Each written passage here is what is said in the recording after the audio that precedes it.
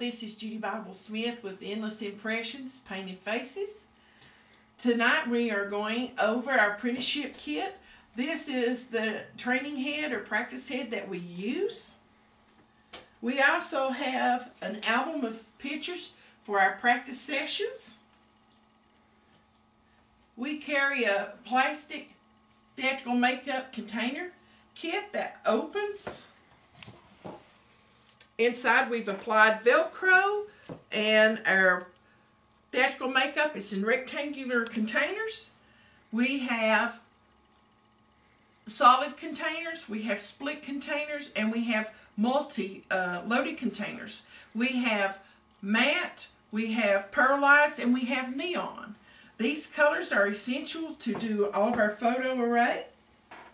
In addition to the theatrical makeup, we also use the stones and the cosmetic glitter for the little girls' faces. It's a must.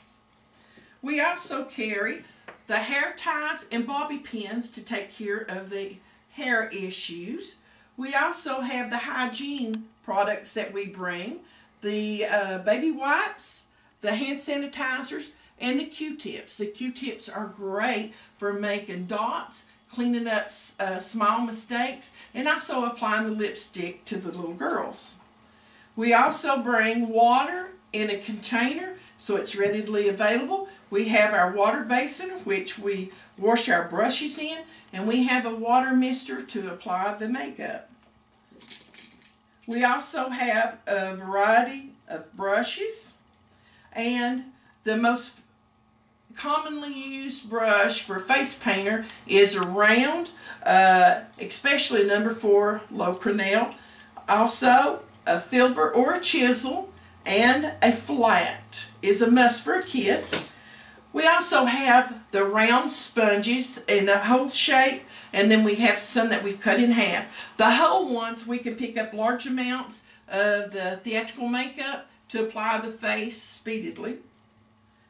The half ones we can load in the multicolors at one time and apply that as well.